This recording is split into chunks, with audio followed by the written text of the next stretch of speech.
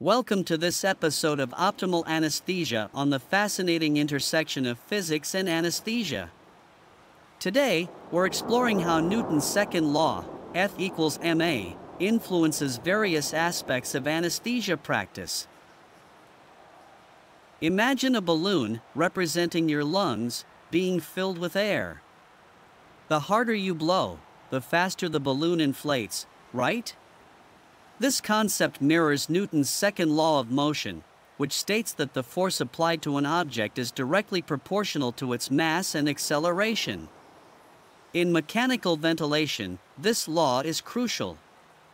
The ventilator applies a force, represented by the pressure it delivers, to overcome the inertia of the patient's lungs and airways. This force accelerates the airflow into the lungs, ensuring that an adequate volume of air reaches the alveoli for gas exchange. Anesthesiologists play a crucial role in this process. They adjust the ventilator settings, including the pressure and flow rate, to achieve the desired tidal volume and respiratory rate. This careful adjustment ensures that the patient receives enough oxygen and that carbon dioxide is effectively removed from the body.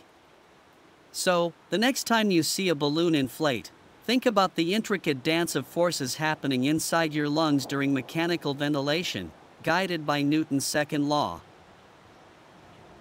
Picture this: you're at a toy racetrack, and you've got a toy car representing medication. The track is like in 4-line, and your goal is to push the car along at just the right speed to reach the finish line, which is like the patient's bloodstream. Now, let's apply Newton's second law to this scenario. The force you apply to push the car, F, is directly related to its mass, m, and the acceleration, a, it undergoes.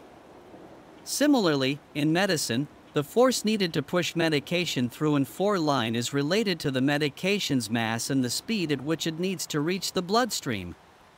Anesthesiologists use this principle to calculate the infusion rate of medications. By considering the desired dose, the patient's weight, and the required plasma concentration, they can determine the optimal force per unit time needed to achieve the desired effect.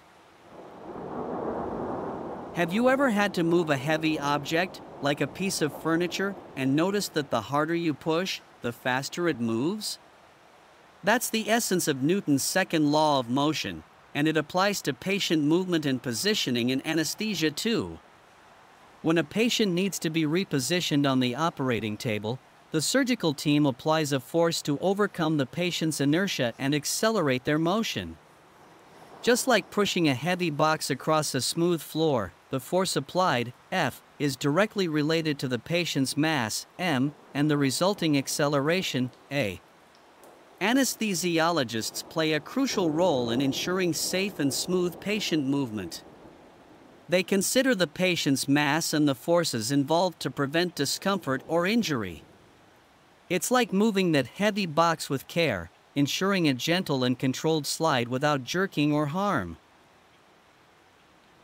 In summary, Newton's second law, F equals ma, is a fundamental principle that underpins various aspects of anesthesia practice.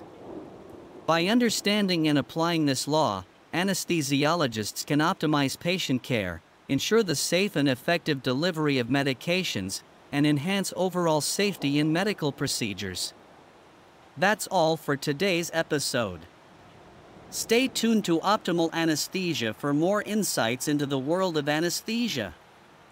Remember, stay curious and keep exploring the science around you.